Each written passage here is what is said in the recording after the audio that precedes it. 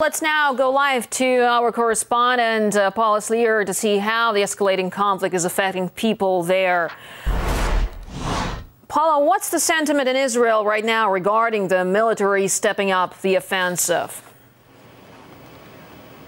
Well, we're just receiving news that Israel has issued an ultimatum to Hamas, saying that it has 36 hours in which to stop its firing of rockets, or else Israel will step up its operation. And those are the most ominous words we've heard so far that do suggest that the possibility of some kind of ground offensive could be imminent.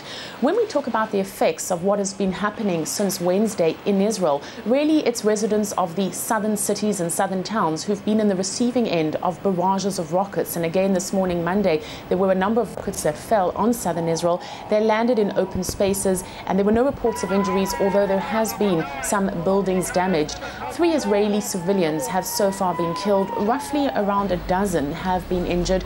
We're looking at statistics of about 1 million Israelis who are living in a state of lockdown. When you talk about the south of Israel, these schools there have been shut, businesses are closed, and most people are choosing to stay at home out of fear that they will be caught by a rocket. The situation is such that from the time a siren sounds, people have 15 seconds to get to a bomb shelter. And if you look, for example, at the city of Sderot, which is right on the Israeli-Gaza border, here you have bus shelters that are essentially bomb shelters and playgrounds where the toys are camouflaged, but they are essentially bomb shelters as well. So people are very nervous to be caught in the open streets. They use these bomb shelters for protection.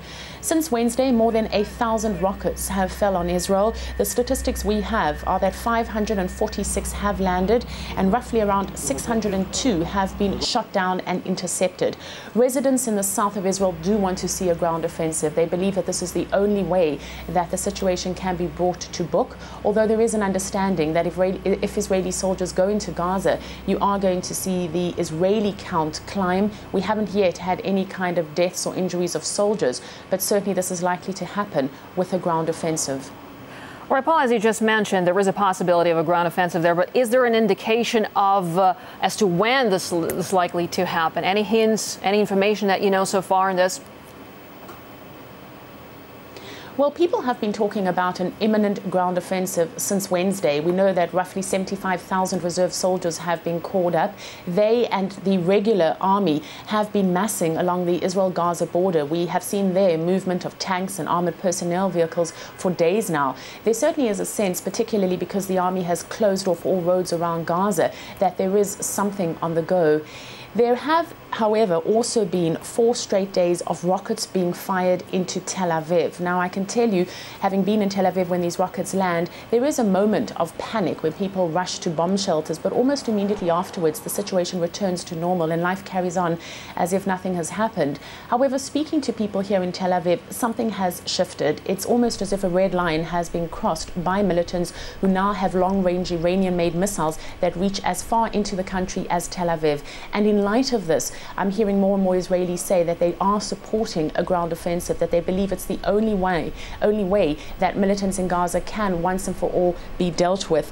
The problem, though, is that Tel Aviv is widely aware that if in fact it launches such an offensive, it will lose international sympathy. It's heard these warnings, particularly from the government of the UK. But Israel is relying on the United States, as it has in the past, to back it up.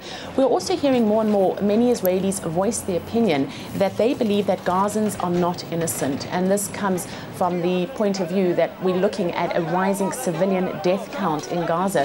What I'm hearing Israelis tell me is that it is Gazans that elected the Hamas government, and as a result they need to live with the consequences. This is almost a justification for the Israeli army getting it wrong so frequently now in what it says are targeted killings, but in fact when it lands up hurting and killing civilians. All right, Paula, thanks very much indeed for bringing us the latest sentiment from the ground. Our Middle East correspondent, Paula Sleer, live from Tel Aviv.